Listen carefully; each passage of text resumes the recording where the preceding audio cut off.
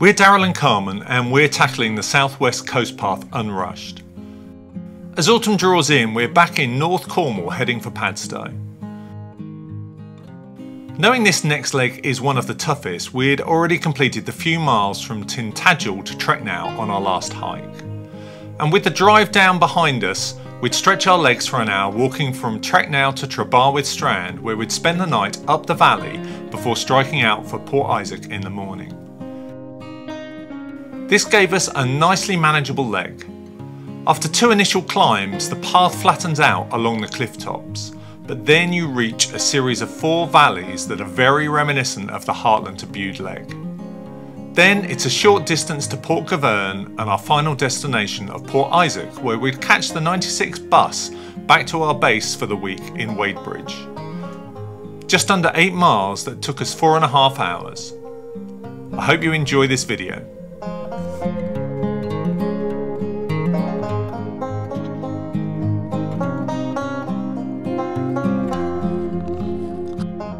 Quite steep.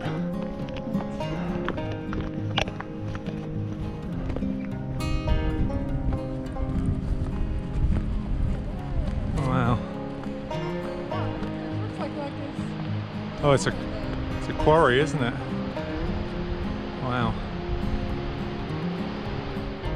So here we are, back on the coast path. Sunday, 8th of October. It's 4 o'clock. We've just driven down at very short notice. There's a couple of good days' weather, and it's absolutely beautiful. So just doing a short walk down to Trebarwith Strand.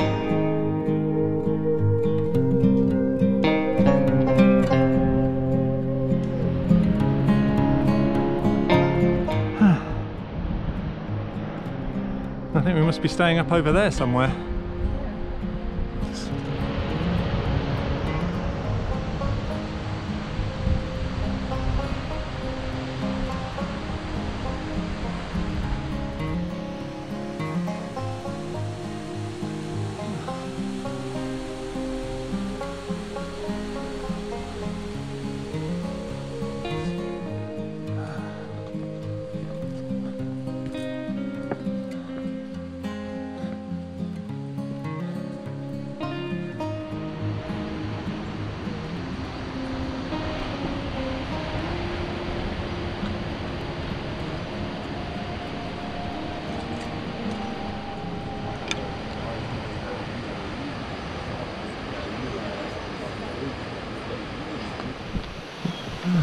Here we go then.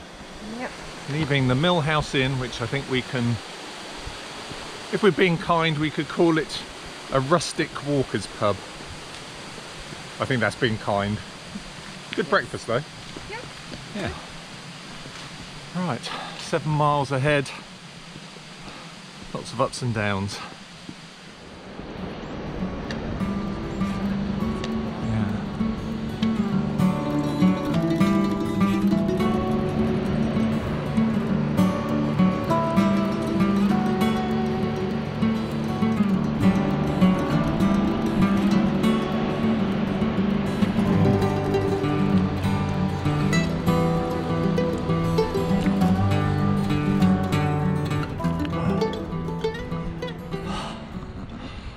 Ooh, it's quite an aggressive start, but I gather it's going to get quite a bit tougher, especially the second half of this. So today we're just going from Trebarwith to Port Isaac, 7 miles. It's like just under 1,000 meters of up and down. But I think there's 4 of them that come in very quick succession. Up, down, up, down, up, down.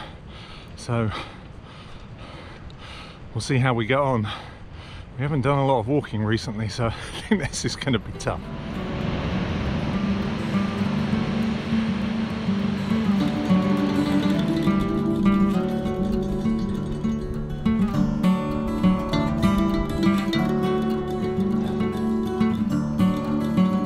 Five miles to go. Whew. So we've been going about 90 minutes from Trebarwith Strand. First climb's quite a tough one, lots of steps. And then it's down and up. And that's not too bad, it's on a zigzag, so it's fairly steady going. And then you've got a nice walk for 30-40 minutes and then another small up and down. Unfortunately, I don't think these are the 4 nasty ones that we've got coming, but you know, we're making reasonable progress. It's a beautiful morning. It's misty, so it's still a little bit cool, but the sun is so hot already, and this is middle of October. It's crazy. That's a long way down. Okay, let's see how we do. It's really funny along here. You just get covered in spiders' webs. They're all just stringing off of the edge of the fence. Your face is continually covered in it. Ugh.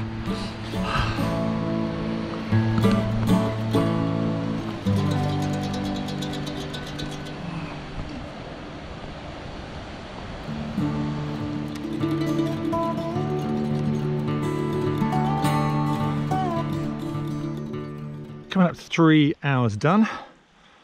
Got just over 3 hours to go. I think we've got 2 more climbs, 1 more downhill,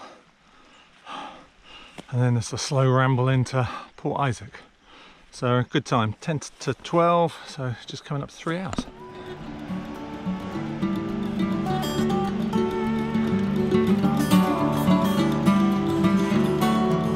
I think this is the highest point.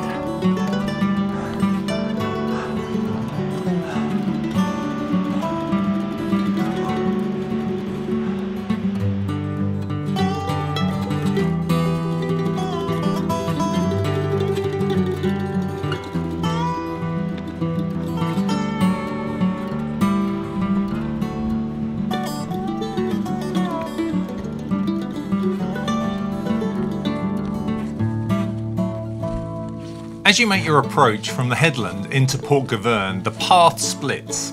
If it's high tide, be sure to take the left-hand path. We didn't, and we were very lucky that the tide was low enough to traverse the beach rather than make a hasty retreat. You've been warned. Just make sure I've got the camera for when you fall in.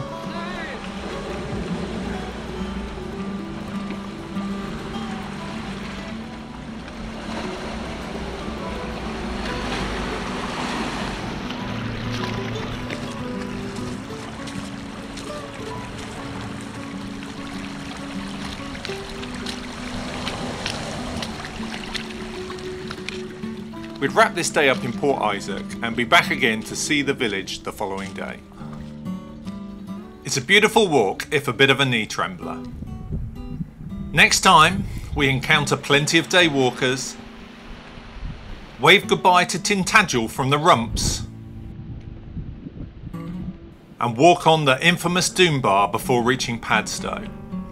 To join us for more of the Coast Path, just like and subscribe, it's totally free.